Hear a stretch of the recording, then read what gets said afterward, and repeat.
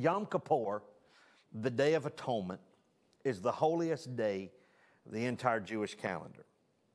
Before you say it, let me say this. Jesus said, I didn't come to destroy the law, but to fulfill the law.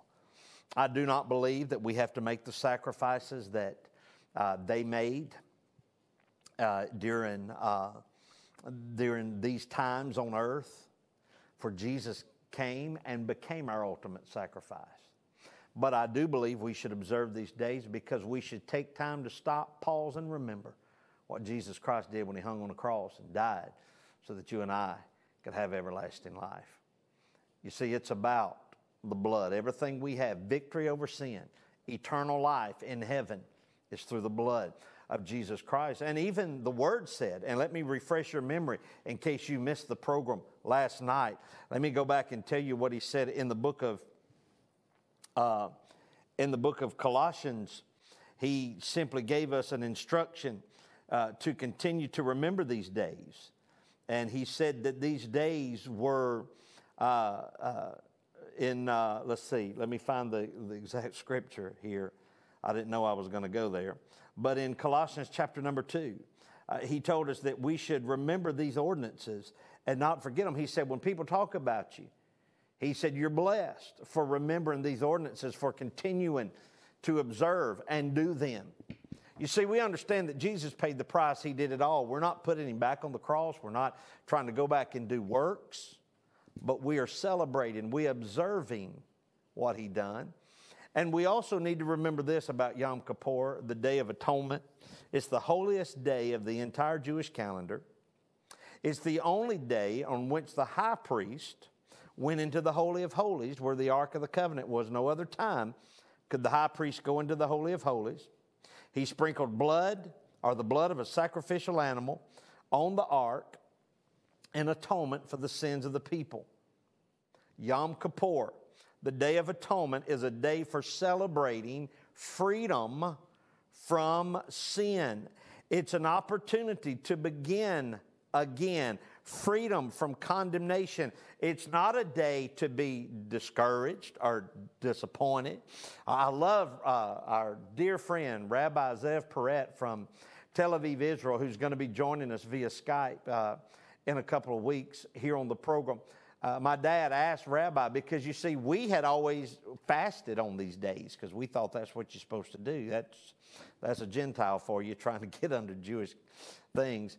And Rabbi said, no, why would you deny yourself of food when these days are to be celebration days?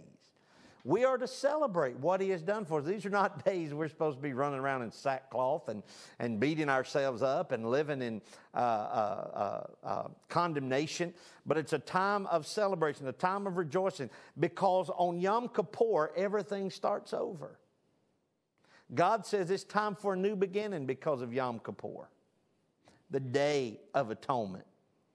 During the 21 days of this very special season, the earth lurches through turmoil and trouble. There's more earthquakes. Catch this.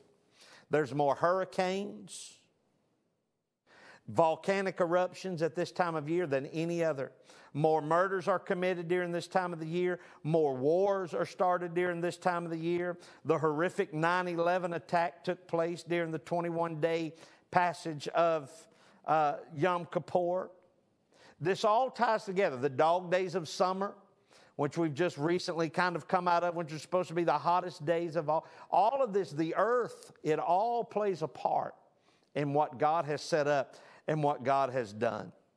Why, you may ask? Well, let me read this to you in the Word of God. In 1 Thessalonians chapter 4, verse number 16, simply says this: for the Lord himself will come down from heaven with a rousing cry, with a call from one of the ruling angels, and with God's shofar. Those who died united with the Messiah, or Jesus, will be the first to rise. Those verses describe the rapture of the church, when the Lord himself shall descend from heaven with a shout and with the trump of God, the shofar.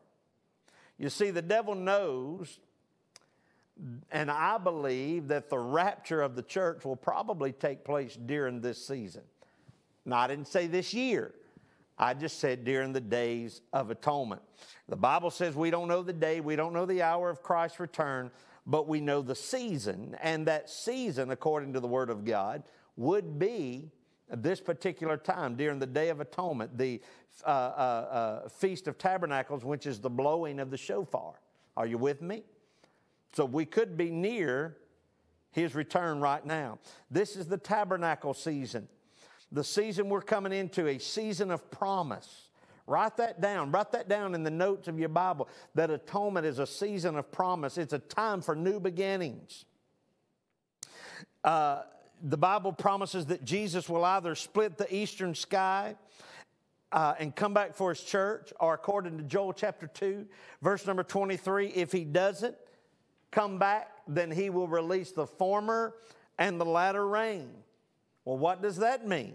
It means we're going to receive a double portion anointing. That's the promise of Yom Kippur. You're going to receive the double. If He doesn't come back, then He said, I'm going to release the former and the latter rain. The earth convulses itself during this 21-day season because the devil is very panicky. The devil is a nervous wreck during atonement. Do you understand all the unrest now? Do you understand why hurricanes come this time of the year? Do you understand why all this other takes place? You see, He hits God's people with everything that He can. Man, remember this, that during the Passover season of 2020 and Pentecost, we were deep into the middle of COVID-19, the corona pandemic. We were deep in the middle of it. I don't believe it's a coincidence that all happened during the feast seasons, and now these hurricanes are popping up one right after the other, and all of these things taking place.